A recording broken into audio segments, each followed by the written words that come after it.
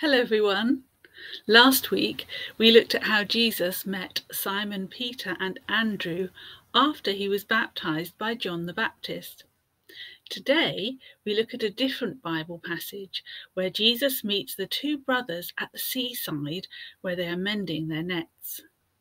Our passage today is from Matthew 4 verses 12 to 23. Jesus heard that John had been put into prison. So Jesus went back to Galilee. He left Nazareth and went and lived in Capernaum, a town near Lake Galilee. Capernaum is in the area near Zebulun and Naphtali. Jesus did this to make true what the prophet Isaiah said. Land of Zebulun and land of Naphtali are on the way to the sea. They are along the Jordan River. This is Galilee where the non-Jewish people live. These people who live in darkness will see a great light. They live in a place that is very dark, but a light will shine on them. Isaiah 9, verses 1 to 2. From that time Jesus began to preach, saying, "Change your hearts and lives, because the kingdom of heaven is coming soon." Jesus was walking by Lake Galilee. He saw two brothers, Simon, called Peter, and Simon's brother Andrew. The brothers were fishermen, and they were fishing in the lake with a net. Jesus said, "Come, follow me. I will make you fishermen for men." At once Simon and Andrew left their nets and followed him. Jesus continued walking by Lake Galilee. He saw two other brothers, James and John, the sons of Zebedee. They were in a boat with their father Zebedee, preparing their nets to catch fish. Jesus told them to come with him. At once they left the boat and their father, and they followed Jesus.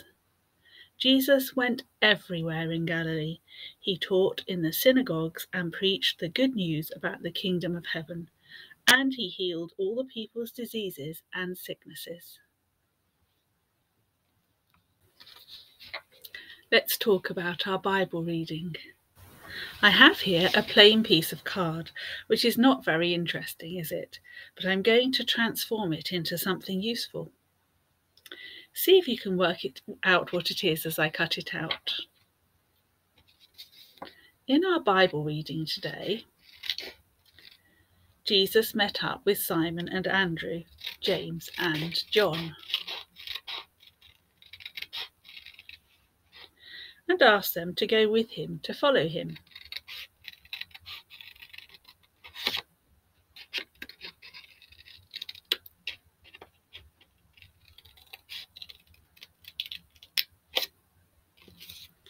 And they did.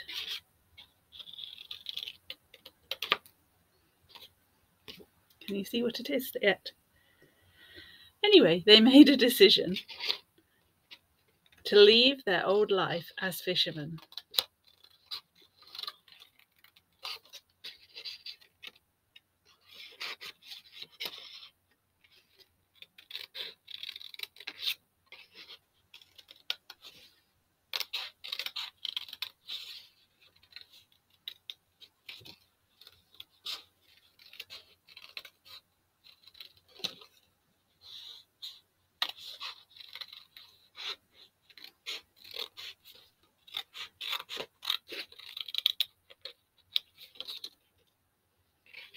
What do you think it might be?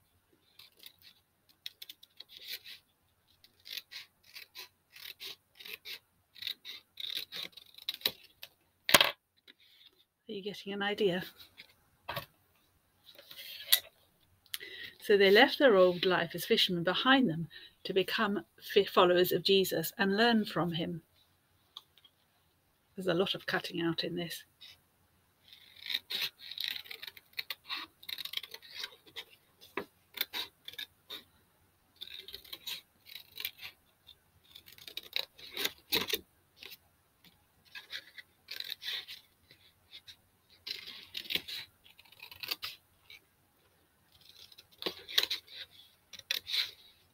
I'm taking my time because I want to get it right. because this is going to be something useful that I'm going to use. Can you imagine what it might be? I cut out this bottom bit here as well. That might give you a better idea.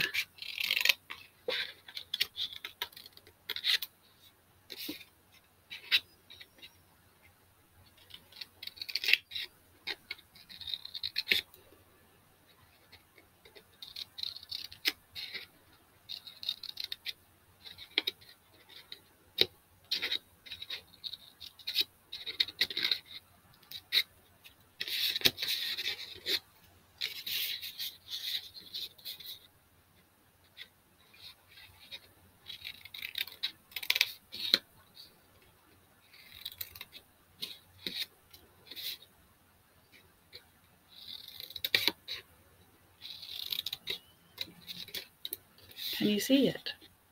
It's going to be a sign. I'll finish that later. So they left their old life as fishermen behind them to become followers of Jesus and learn from him. I don't think this can have been an easy decision to make, as they will have heard about John the Baptist being arrested by the ruler Herod for what he was telling people about Jesus.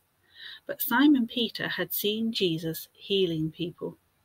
In fact, in Luke chapter 4, we are told that Jesus had healed Simon Peter's mother-in-law. These new disciples of Jesus were the first people to decide to change the way they lived and start a new life following Jesus.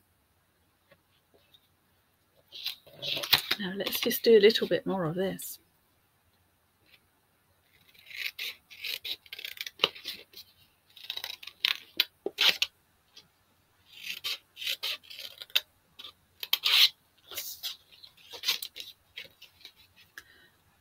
Now it's starting to make more sense, isn't it?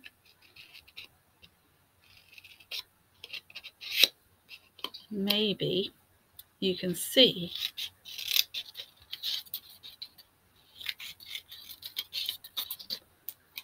that I've written the word children.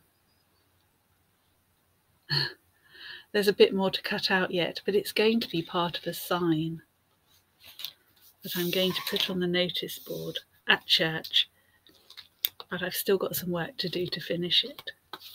It's not easy to change the things you do and decide to follow Jesus, but it's not something we have to do on our own. We can ask God to help us to change. What are the things in your life that you might need to change?